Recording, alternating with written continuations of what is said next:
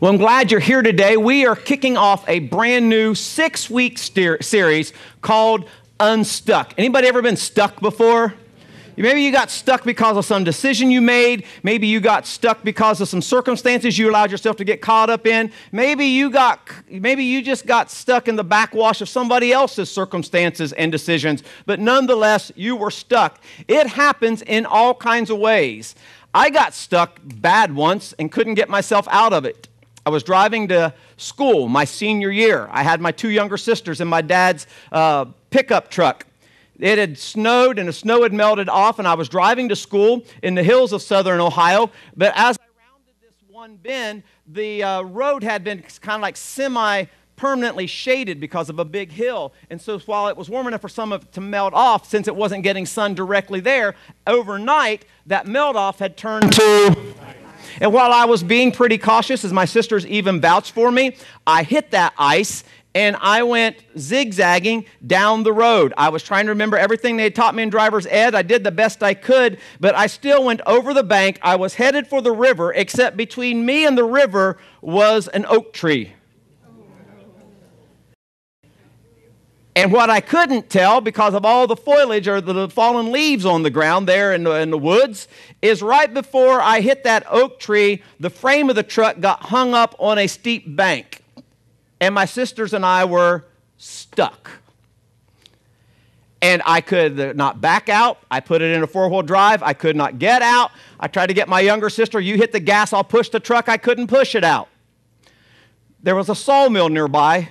They knew my dad. They recognized the truck. They came over, and they took one of their loaders and pulled me out of the circumstances that I was stuck in. Now, sometimes in life, we get stuck in circumstances, even if we're being careful. Sometimes when we're uncareful, sometimes because of other people's things, sometimes just because we live in a sin-stained world, we get stuck. The question is not if you're ever going to get stuck, because you either are, have, or will. It's how are you going to get unstuck? And if you're looking at the back of your worship folder or the front of it, somewhere in there, it tells you a series we're entering into. And we're going to walk through a whole series of ways that we get stuck and how to get unstuck and some of those norms in life. But this morning, we're talking about something that is very, very personal. Because when you get stuck, the one thing you look for is hope, right? When I got stuck and I couldn't get myself out, when I saw those people and I saw that loader coming, I had hope that I could get unstuck. Well, that was a literal sense, but in some of the more tangible senses in life, the topic we're discussing today is very direct, very personal.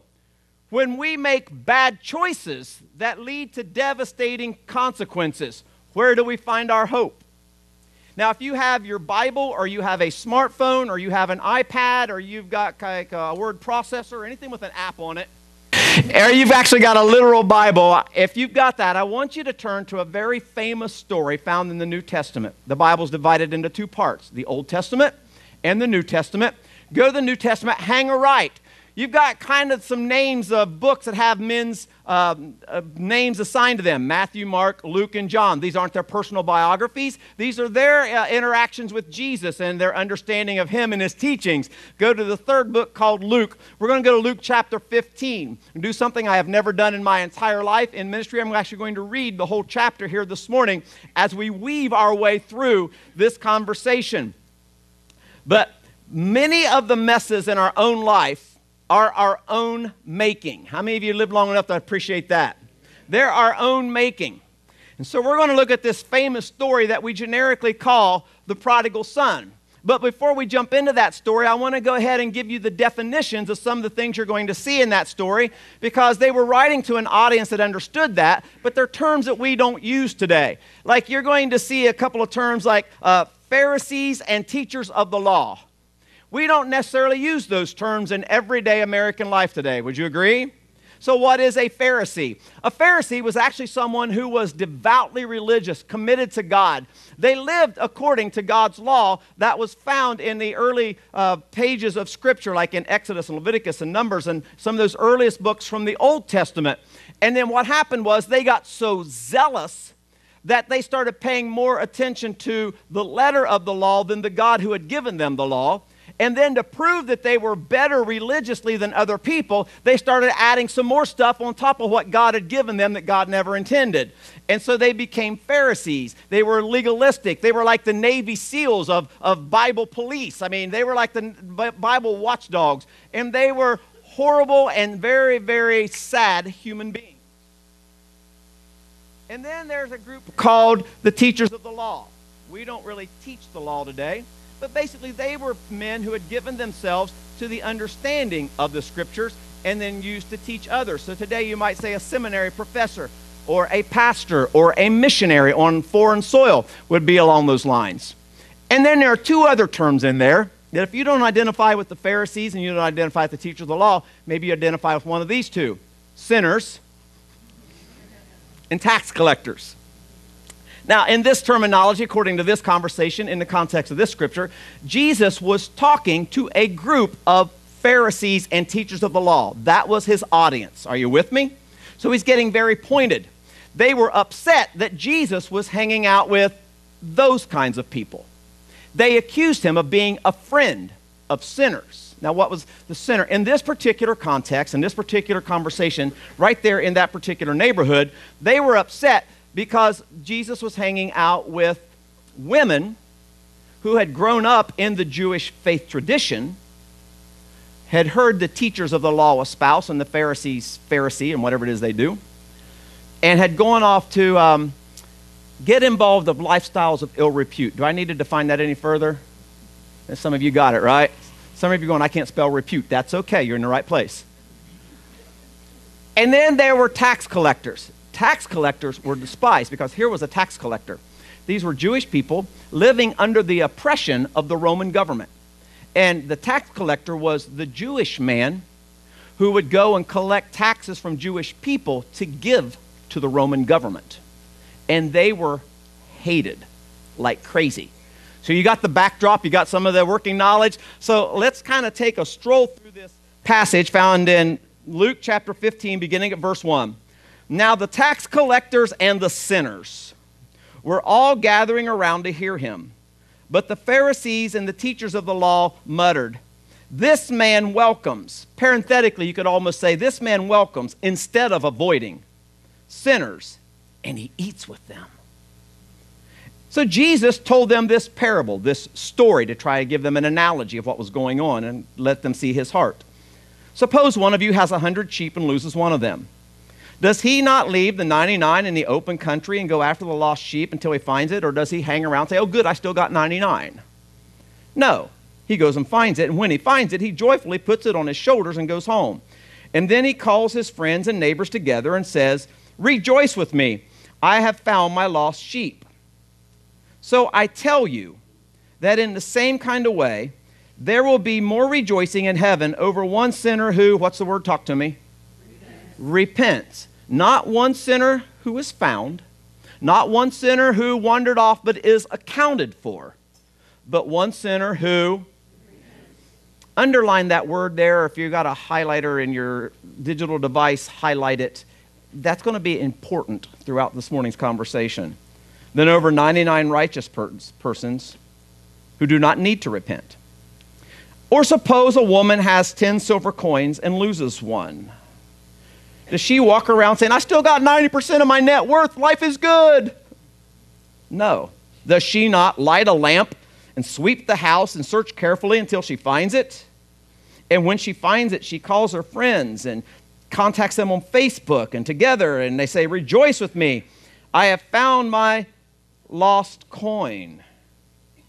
In the same way, I tell you, religious leaders, Pharisees, and teachers of the law, because that's who his audience was, there is the rejoicing in the presence of the angels of God over one sinner who, are you beginning to see a theme?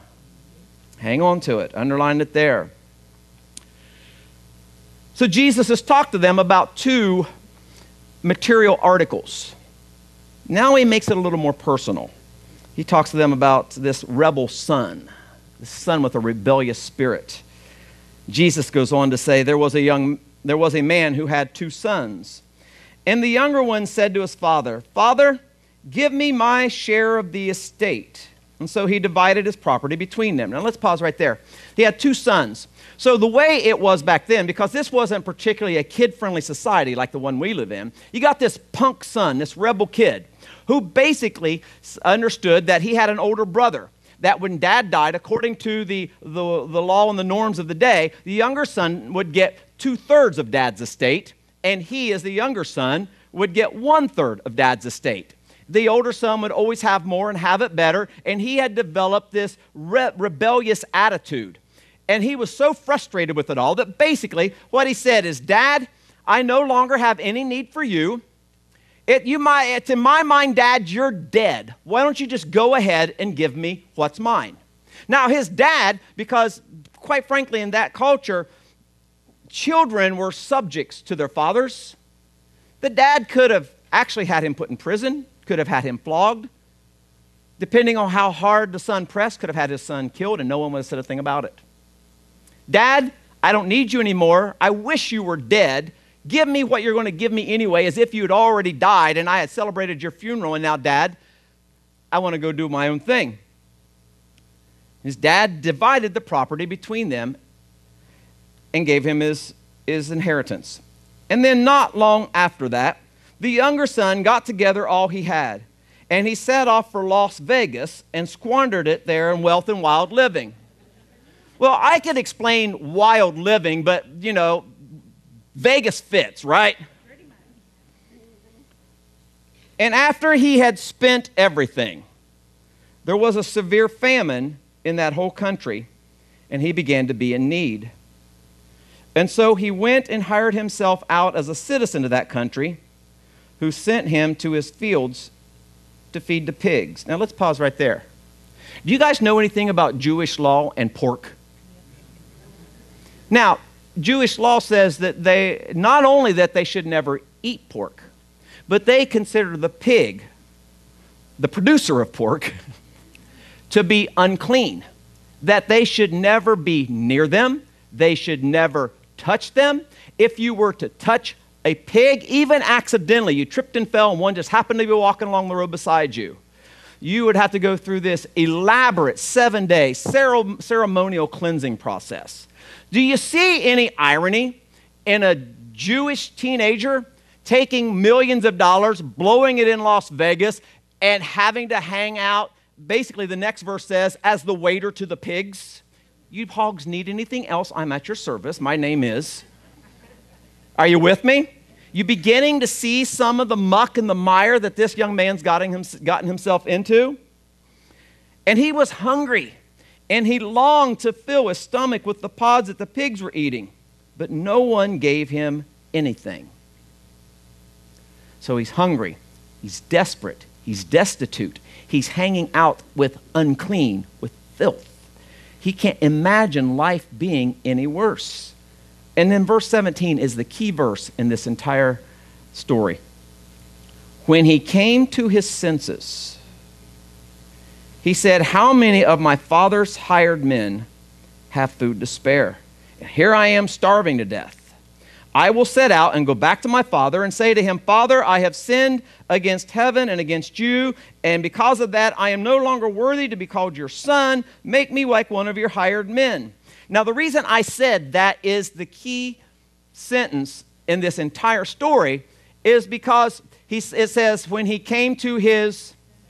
See, folks, he came to a level of self-awareness where he understood that the struggle that he was stuck in was based on his own choices, and he was living out the consequences. And the first step in overcoming the struggles that you are stuck in life is taking personal and full responsibility for your choices and decisions that led to those consequences. Somebody should be screaming at the top of their voice, I've got children, that's good preaching. First step in full repentance is owning your choices, your behavior, your sin. And then verse 20, and so he got up and he went to his father. And while he was still a long way off, his father saw him and was filled with compassion for him. So he ran to his son and threw his arms around him and kissed him.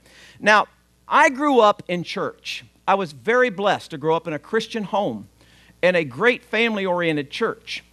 And most of my life, I had heard that every day after this kid took off, Dad did nothing but go out to the end of the driveway and stand by the mailbox and look to see if he could find his son. And I got to studying this for myself and found out nothing could be further from the truth. Maybe some of you grew up in a Christian home or went to Sunday school and you heard, yeah, Dad just basically wasted the rest of his life standing there staring, looking for his son. It's not true.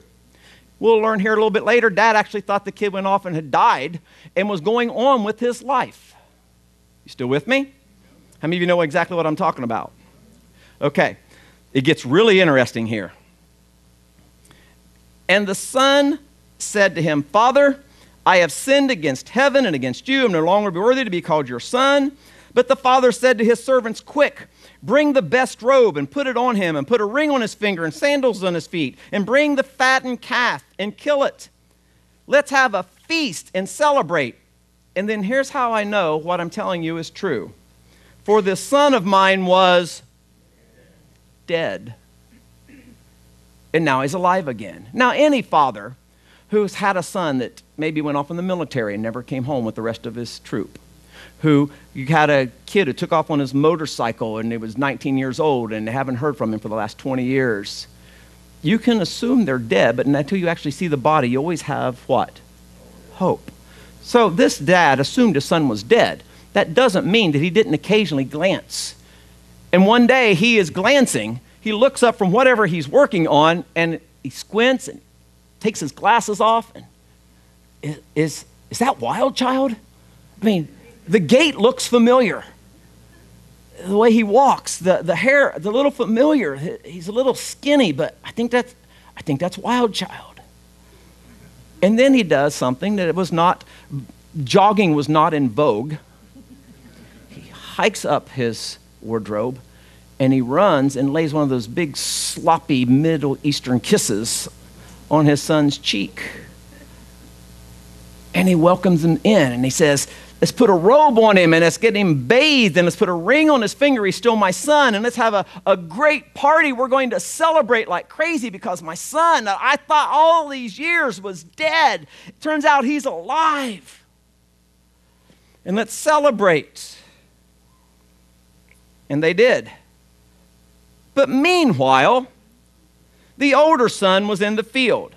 Now, the older son by this time is a little bit older, meaning he's probably, dad owned whatever level of estate. It wasn't like he had, 10,000 square foot lot with a pool and a 2,500 square foot house. I mean, he owned acres for miles. The son had already married. He was already living on one of the back fields, taking care of other stuff that was still his dad's, but part of his responsibility. It wasn't like dad could just send him a text and say, hey, your brother's back.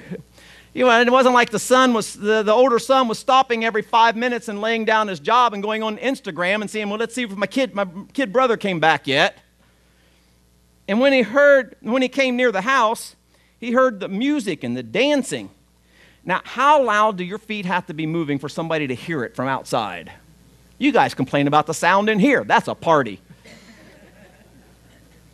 And so he called one of the servants and asked him, what in the world's going on? Well, your brother has come, he replied, and your father killed the fattened calf, and because of that, he has him back safe and sound. And the older brother got mad, and he refused to go in. And so his father went out and pleaded with him.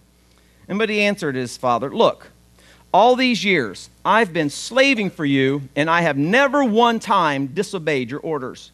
But you never gave me so much as a young goat that I could throw a Super Bowl party with my friends.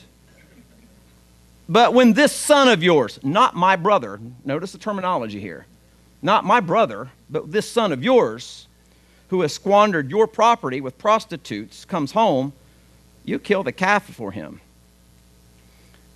My son, the father said, you are always with me, and what's the word?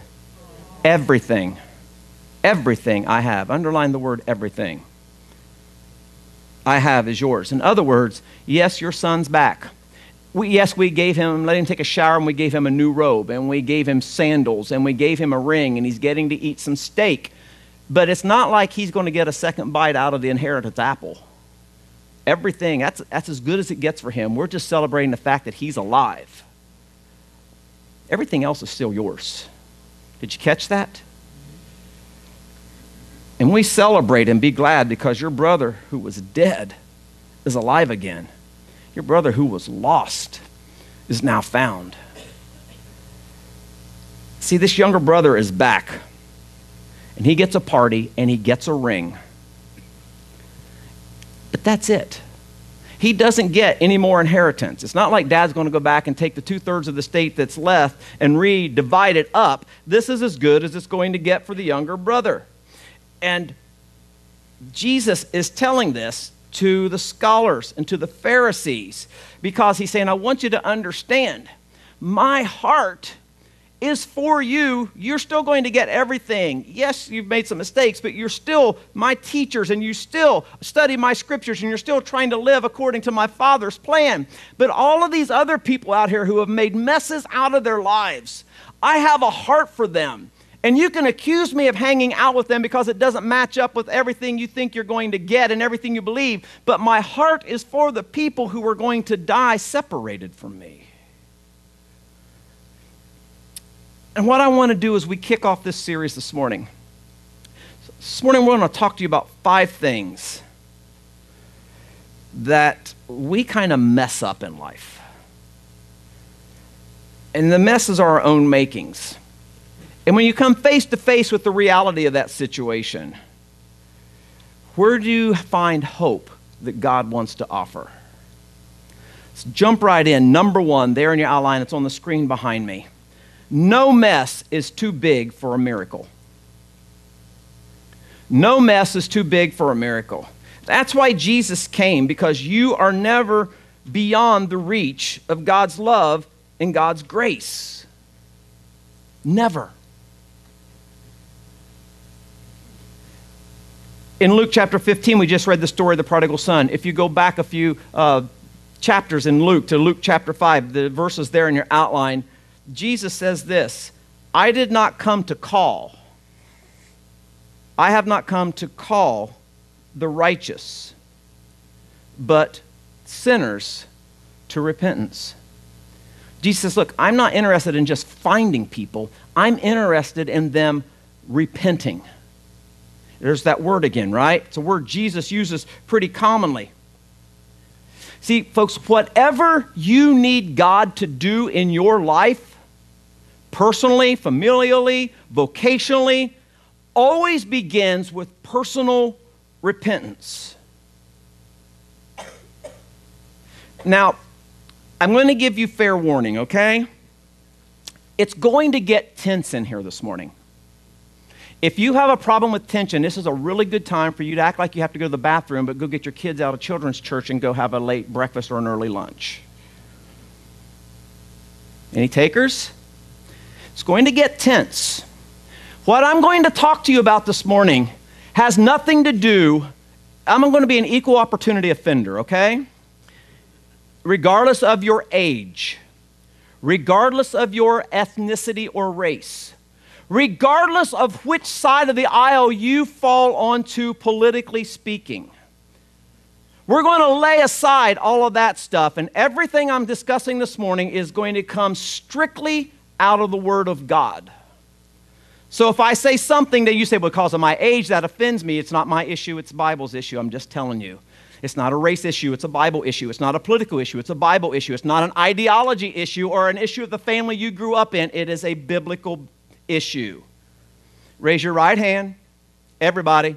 I solemnly swear that we are going to take a clear look at God's Word, regardless of my age, regardless of my race, regardless of my political affiliation. And I will still love David at the end, so help me God, amen.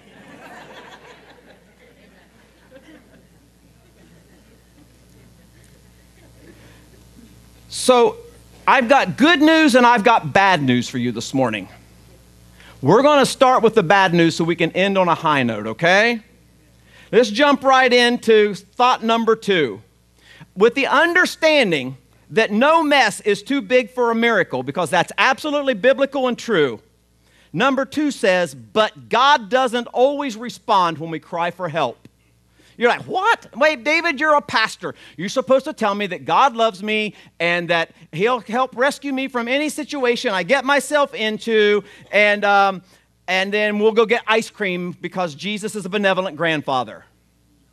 Do y'all remember this? Go to the next slide for me. Do y'all remember that? What it stands for? Tell me, what's it stand for? Talk to me. Okay, now I've seen that, and I get the sentiment behind it. I'm not dissing that. But every once in a while, I thought we would understand what Jesus would do when we take a look at what Jesus already has done. Because you face future behavior and past behavior. Jesus says, I'm the same yesterday, today, and forever. And so we would understand that he is consistent in his character, in his teaching, in his behaviors. Well, what did Jesus do? Again, we think of Jesus or God as this benevolent grandfather. I'm so sorry. Okay, let's go to the Dairy Queen, or we're in a foxhole and say, God, if I do this, will you do this? And God, if you'll do this, then I'll do this. And we make deals with God. And I want you to understand something. God wants a relationship with us, but he is not incomplete without us. He absolutely wants a relationship, so much that he sent his son to die. But God in heaven is not incomplete without David Harris or you. In fact, there's a line in your notes that says this: if we want a life without God, he'll let us have a life without God. God is not a puppet master controlling every situation, every decision, every choice, every behavior in your life, just so you will choose him. He gives you the freedom of choice. It's like the son and his inheritance. The son has his inheritance. He could have gone out and invested it. He could have gone out and drilled a new oil well. He could have gone out and done whatever it is he could have done and actually prospered in life, instead of making the choice to waste his life. His dad wasn't standing around waiting and sending out people looking for him, but he was available. His dad had kind of closed that door, but he never locked the door to the relationship. And this is something we see in the New Testament and the Old Testament. Psalm chapter 81 says these words: but my people would not listen to me. Israel would not submit to me. So I gave them over to their stubborn hearts to follow their own desires. It's kind of like what's going on in the United States today. There are certain things that have become culturally and politically and socially acceptable that are the desires of the hearts of mankind, but have nothing to do with the desire of the heart of the Father.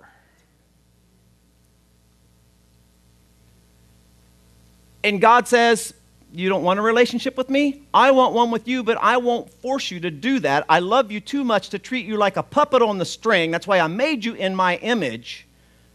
You get to choose. I'll give you every advantage possible. You get to choose. And we see this going on in the United States. And God's saying, if you want to do it your way, great, do it your way. You know what else we see? We see it going on in too many churches in the United States.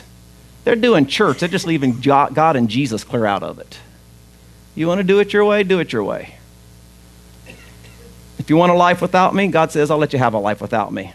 Which leads me to the second thought there. If we refuse to listen, God will refuse to help. This isn't in your notes, but I'm going to grab my Bible and jump over to the Old Testament book of Proverbs. It's about halfway into the Old Testament, just after the book of Psalms, if some of you want to find it, or you can go to the whatever it is, your glossary or whatever on your Bible, your table of contents on your Bible app, and go to Proverbs chapter 1 and take a look there beginning at verse number 24. Here's what the writer says: but since you rejected me when I called, and no one gave heed when I stretched out my hand, since you ignored all my advice and would not accept my rebuke, I in turn will laugh at your disaster. Now, God's not talking about disaster like is going on in Florida this morning and Texas last week.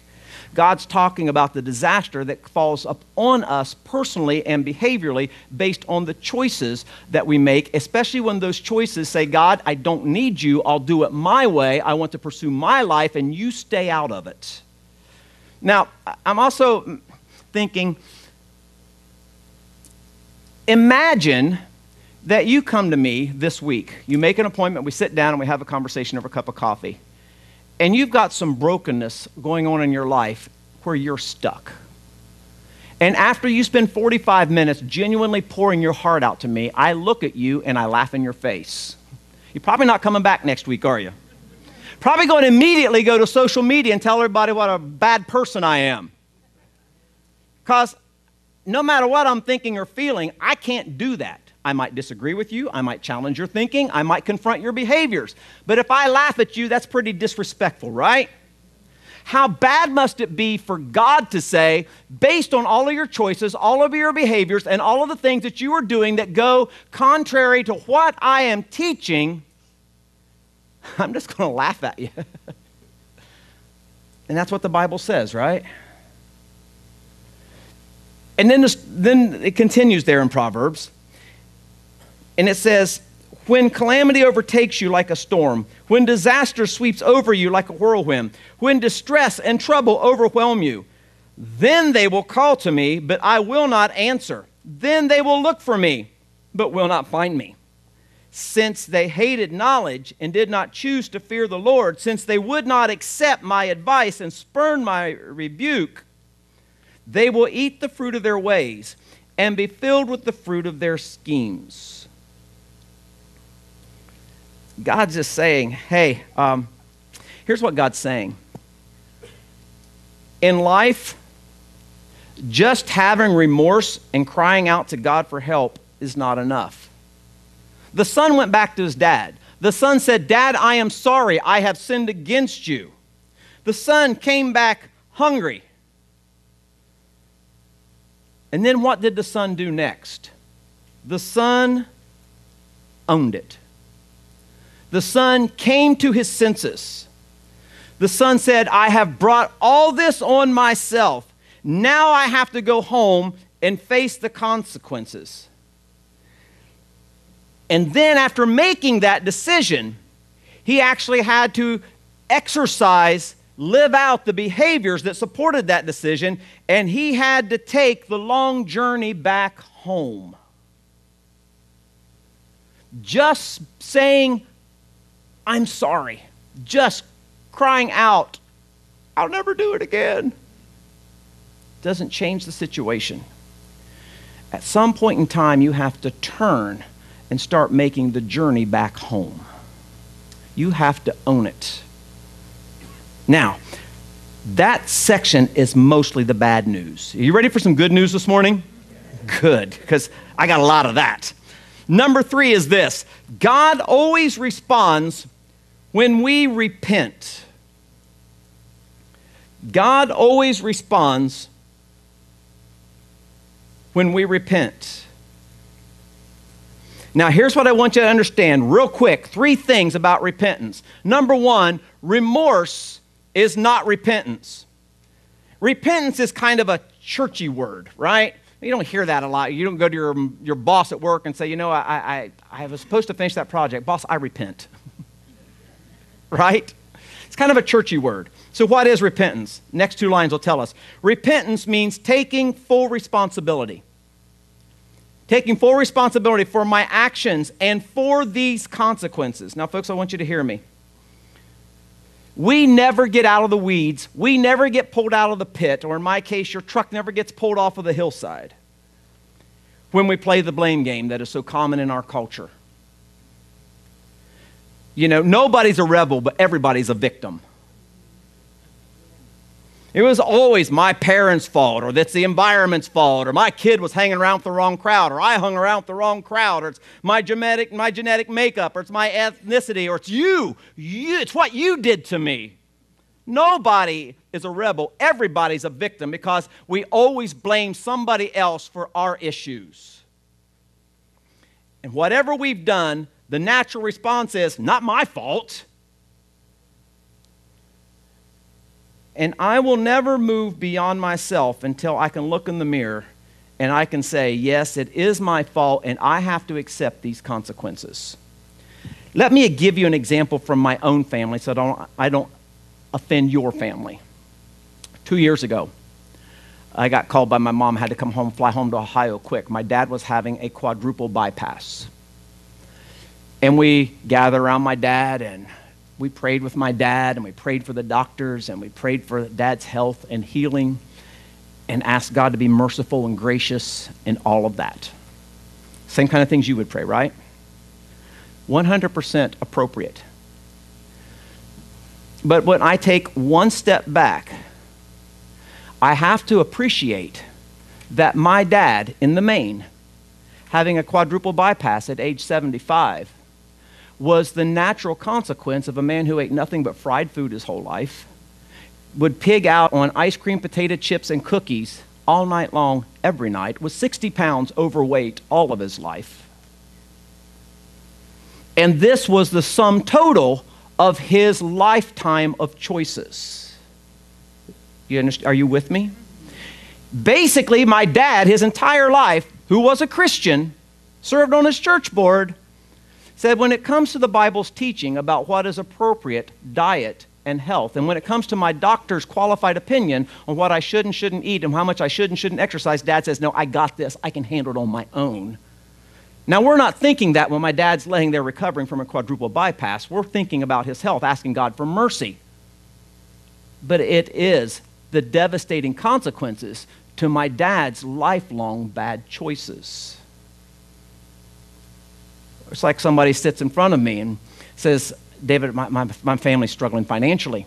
We're just not sure we're going to be able to make it. And in the course of the conversation, as we start fleshing that out, I will ask them at some point, have you been living according to God's financial plan? Well, no, not really. Well, not really just basically is no, I just don't want to have to own it. And so what they're asking me to do is pray a prayer that says, God, I have completely ignored your teaching, I have ignored your word, and I have said, God, I don't need you. I can go handle my money however I want my way. And when they get into a mess, come back and ask me to pray that God will bless what they have done.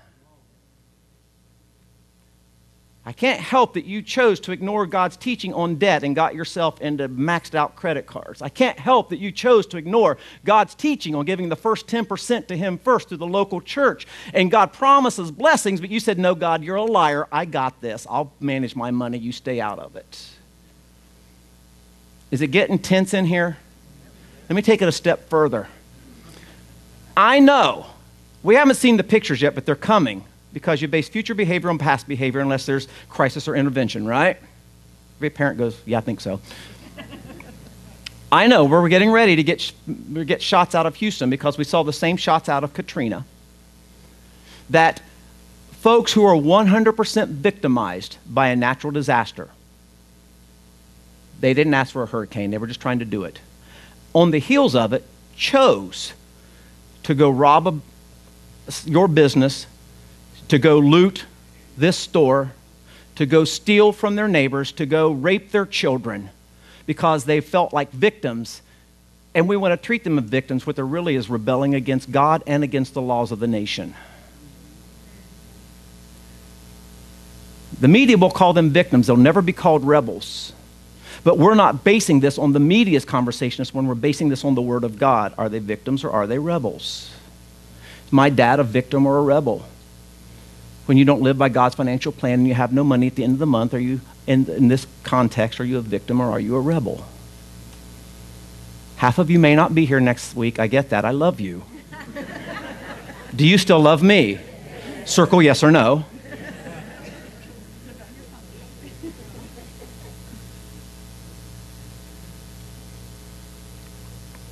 Now, the second part of repentance says this. Repentance is turning around and coming home.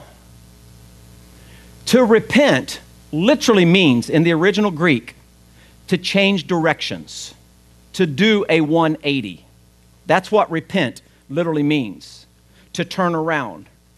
Proverbs chapter 28, verse 13 says this, whoever conceals their sins does not prosper, but the one who confesses and what? Confesses and, not confesses or renounces. Not who confesses and goes on. The one who confesses and renounces them finds mercy. See, confessing, folks, is not just acknowledging, because you can confess and still not renounce or repent or turn around. I mean, worst case scenario, you can stand before a judge and say, oh yeah, judge, yeah, I did that.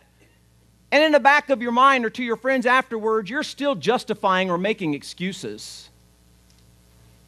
You don't own it. You don't renounce it. You just go along because you think that's what's best in the moment. You know, 1 John chapter 1, verse 9 talks about when you confess your sin, Jesus is faithful and just to forgive us your sin. Judges chapter 10 in the Old Testament's got a whole story about a nation who rebelled against God, and after they confessed, God then gave them the fullness of his mercy and his grace, but they had to actually own it for their own good, not for his. And so all of that's going on. It's all throughout Scripture. You know what's interesting? It was a side note, a thought that hit me. This is the same kind of practical stuff that you kind of got to do if you're going to AA or CR or NA. You never overcome whatever habit, hurt, or hang-up addiction you have in your life until you own it, right? Well, we have this addiction called sin that's messing up our lives, and until we own it and how sin plays out in our choices, we don't ever get fully recovered. We don't ever renounce it. See, it's not just, I'm sorry. It's not just, God, I'm sorry, and I promise I'll never do it again. You been there with me on that one? It's doing whatever it takes to renounce it. For some of you, I don't know what that means. It might mean you got to go home and disconnect your internet today. Others of you, it might mean that you've got to go into your job and resign tomorrow because you're being asked to do immoral, unethical, sinful things just to keep that job to get the next paycheck. I don't know really what goes on in your situation. I got enough issues of my own, but I know what I've got to do if I'm going to own my own sin so that God will give me the fullness of his forgiveness. It's not just me saying, God, I'm sorry, I won't do it again. It's me saying, God, I'm sorry, I was wrong. I'm going to turn, and instead of going after that, I'm going after you, but you're over here, and that's over here, and in between are the consequences in my life. Repentance is changing direction and heading back home, and when you do, God always responds to that. Which leads me then to number 4. When plan A is wrecked, there is always a plan B. When plan A is wrecked, there is always a plan B. Now, it may not be exactly what you wanted because God's plan A was perfect and he designed it for you. Our choices, our behaviors, our sin wrecked it. But then God, out of his goodness, has a plan B. Well, in the son's case, the son gets a ring. He gets a piece of steak. He gets a robe. He gets new shoes. He doesn't get another shot at his dad's inheritance. For me, I'm kind of like the son. I got saved. I've been found. There's a part in heaven with my name on it, but there are things in my life that maybe God had for me to experience I'm never going to experience. Some of the mud in the pit might stay with us the rest of our lives, and those are called consequences. See, just because you tell God you're sorry, and even in the midst of full repentance, doesn't mean the memory of what you did is going to leave you. God will never hold it against you again. He's cast it in the sea of forgetfulness. You are unable to.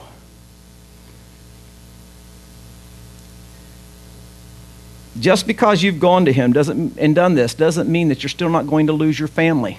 It doesn't mean that your liver is going to grow back. And out of God's goodness, that's why we always need a plan B, because when plan A is wrecked, it's wrecked. It's not coming back. Some of you are going, David, I got no problem. I'm on plan R. I'm just grateful.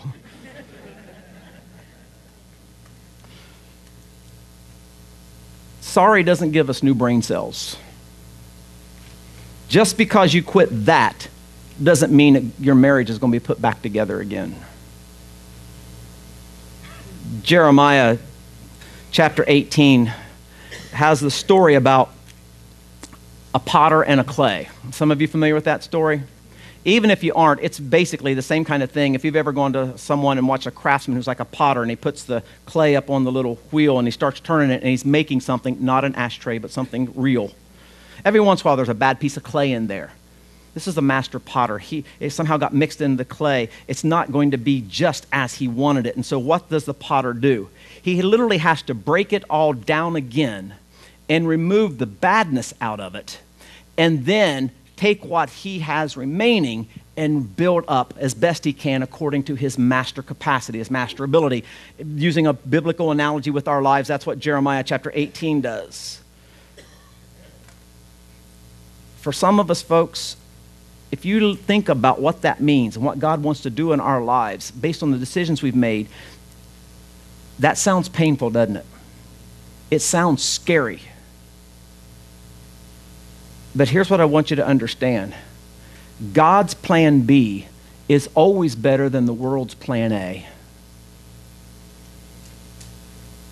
See, whatever God makes is worthy of God's brand, God's stamp, God's title, and we have to be willing to let him remake us. Plan B, plan R, plan S, plan Q. This summer we did the Psalms series. And in Psalm 51, we talked about David, man after God's own heart. And then we talked about David's issue with lust and how he had an affair that led to murder, that led to an unwanted pregnancy, that led to all kinds of bad consequences, devastating consequences in the midst of his family. And David was forgiven. David even repented, but didn't bring Uriah back. It didn't restore Bathsheba's former marriage. It didn't change some of the behaviors of his children who saw their stepmom walking through the halls of the houseway and knew what had happened. And he lived out all kinds of consequences. Did God still love him? Yes. Did God still use him? He still shows up in the genealogy of Jesus. Jesus is still called a son of. But there was a whole lot of stuff that came out of one choice, one behavior, one night that affected his entire life, maybe his entire kingdom. He's still called a son of, he's still called a child of God. God still loves him. Jesus is still called a man who comes from the lineage of David. God doesn't. There's a plan B in there. And aren't you glad? Which leads me to my final thought. Jesus is literally waiting for us to come back. Now, I'll give you a second to write that in. When you read that, you're thinking Jesus is literally waiting for us to come back. And you might be thinking, yeah, he's waiting for me to come back from all these stupid things I've done. Actually, I want you to read that differently. Jesus is literally waiting for us to come back. Are you with me? I sometimes hear people say, you know what? I can't wait for Jesus to return. This world is so evil. There's so much terrorism. There's so much immorality. There's so much ugliness. There's so much racial divide. I can't wait for Jesus to come back. I want you to know I can. I can wait for Jesus to come back. I beg Jesus to wait to come back.